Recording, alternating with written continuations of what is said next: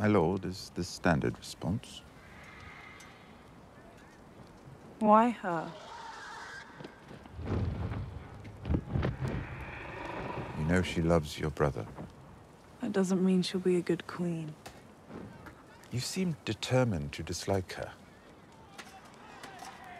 A good relationship between the Iron Throne and the North has been the core of every peaceful, prosperous reign we've ever known. Jon will be Warden of the North, so a good relationship seems likely.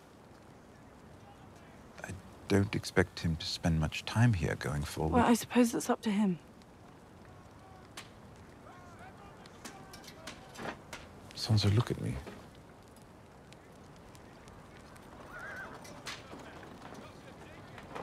With Jon in the capital, you'll be the true power in the North.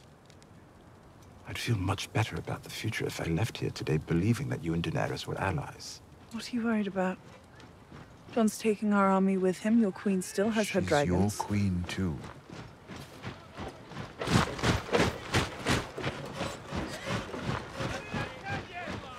You don't have to be her friend. But why provoke her?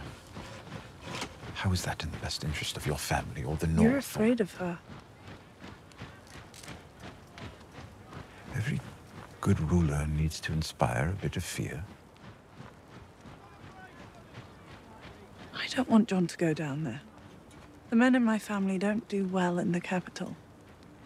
No. But as your brother once told me, he's not a Stark.